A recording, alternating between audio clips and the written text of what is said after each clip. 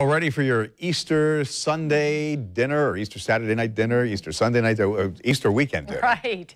Chef Curtis Stone was in our Winn-Dixie Kitchen with Mark Peyton to show you a great way to make a ham.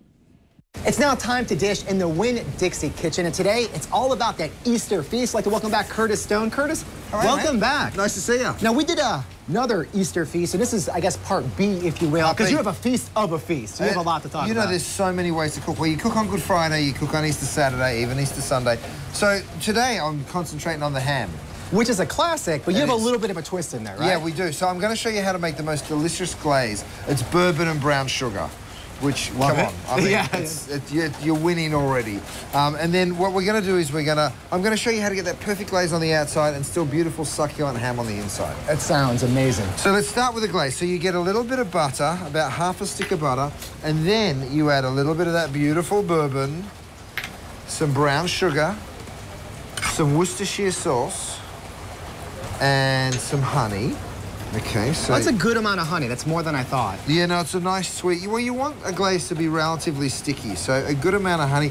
Maple also works really well. Maple syrup also. And so this is apple cider vinegar, which again brings you what you're looking for in a good glaze is a little bit sharp, a little bit sour. I like that. And a little sweet too. So we're going to give that a mix. You want to bring it up to the boil, and you'll see it comes to a pretty nice, thick consistency. And with that heat, everything's unlocking. You smell the aroma. Oh yeah, really good. Doesn't smell fantastic. So here's our ham. You can go down to Winn-Dixie and get these beautiful big smoked hams on the bone. That's the way to do it. And if I'm going to lift it up, you'll see underneath I've put some onions, some carrots, and some celery.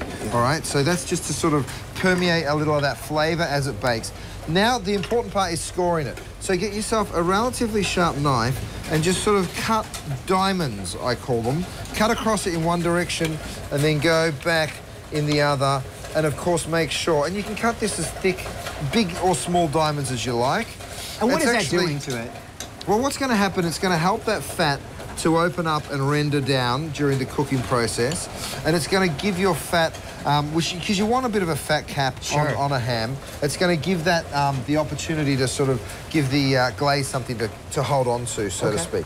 So give it a good old score, and then what you do is you cover it in foil, and you pop it in the oven at 350 degrees, 325, for an hour and a half. All right? Oh, wow. Don't touch it, just pop it in, no glaze. Low heat, good amount of time. Low heat, good amount of time. Because truthfully, you can see that ham's already done, already cooked. What we're really doing is warming it up slowly. So it's going to come out looking like this. Nice. I like the coloring already. So you see a little bit of colour, so you've penetrated a lot with the heat, and now it's time to sort of get that glaze going. So let your glaze cool down so it sticks to the ham a little bit more. Sort of slurp that on. So you see this beautiful glaze just going all over your ham. Yeah. And you're going to crank the heat up to about 400 degrees. Look how it glistens in the lighting over here. It looks delicious. Isn't that awesome? Yeah. And then you're going to put it back in the oven uncovered this time for about 10 minutes.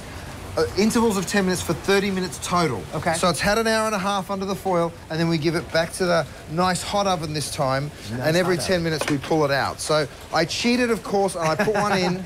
Wow, look at this. Wait till you see this. Wow. It is just so gorgeous. Right? Doesn't that look unbelievable? That is amazing. And it smells delicious, too. It smells fantastic, and it's just going to taste so delicious. Well, I say we plate this up. Let me plate it up. To make a quick sauce, you take some pan drippings, you throw that into a hot pan, you throw some butter on in there, and about half a cup of the remaining glaze. Oh, I love it. Right, so that becomes your sauce. Throw in some thyme leaves for good measure. Yeah. And that is it. And then, of course, it's just time to go ahead and carve this little baby. So I'm going to carve it down this way. Have a look at this beautiful ham. Wow.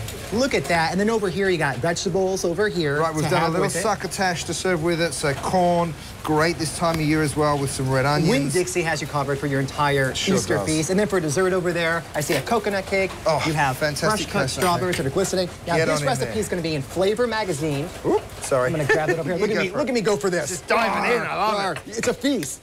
And then also, you can go to Winn-Dixie.com for more information, or visit your neighborhood Winn-Dixie store. Let me give this a try. I'm diving straight into my coconut cake. The recipe's in the Flavor Magazine as well. So good.